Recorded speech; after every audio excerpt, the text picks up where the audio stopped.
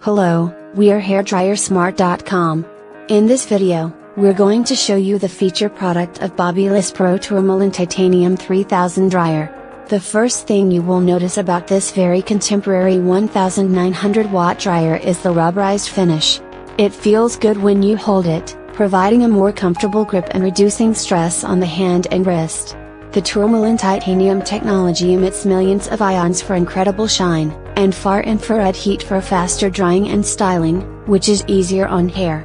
6 heat/speed settings, a cold shot button, and a 9-foot-long cord are other features that make this unique non-slip dryer a favorite of professionals. The hairdryer works with all types of hair, right from fine, baby fine, thin hair, thick coarse hair, curly kinky hair, long wavy hair.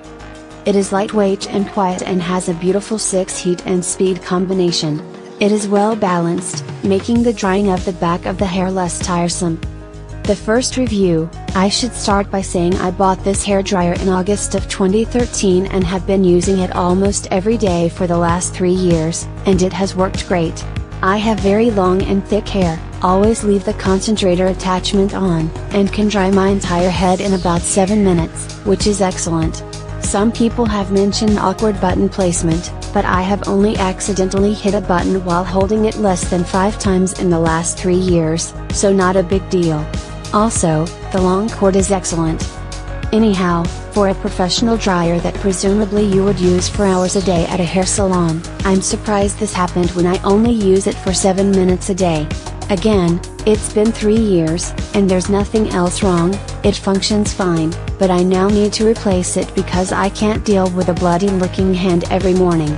I'll be replacing it with a $20 hair dryer, so I won't be upset if I need to replace the next one after a couple of years.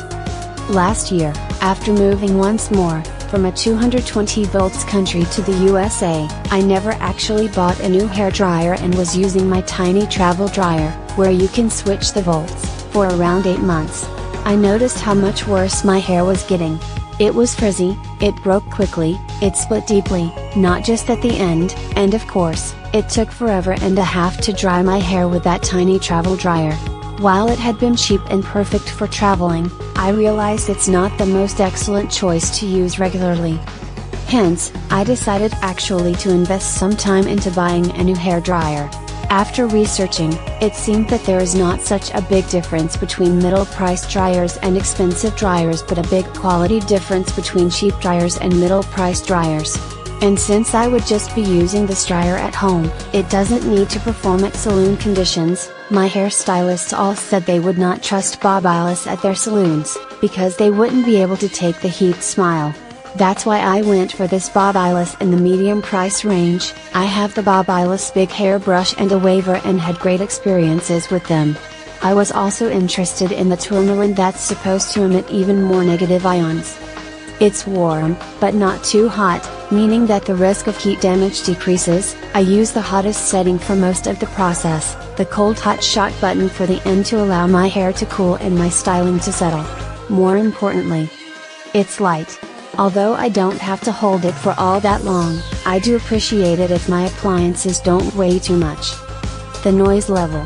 While I don't find it excessively loud, it's not exactly what I would call quiet either. But then again, I am a bit sensitive when it comes to noise and is quickly leaning towards the it's too loud party. So I am not bothered by the noise, but I didn't use it and immediately think, wow, this is exceptionally quiet, because it's relatively normal.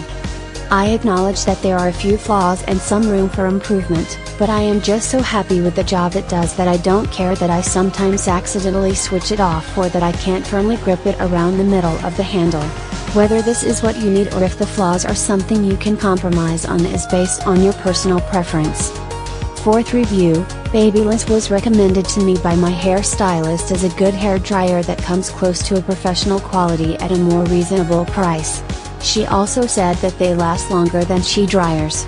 I have not had it long enough to know if she's right on the longevity. But I love this dryer. Fifth review, yes, the paint faded.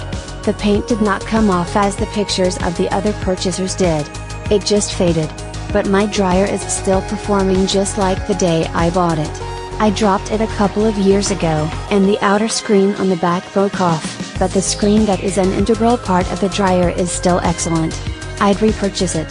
And will if and when this one finally dies. Use it about 2 to 3 times a week to dry my medium thickness hair and daily to heat my eyelash curler.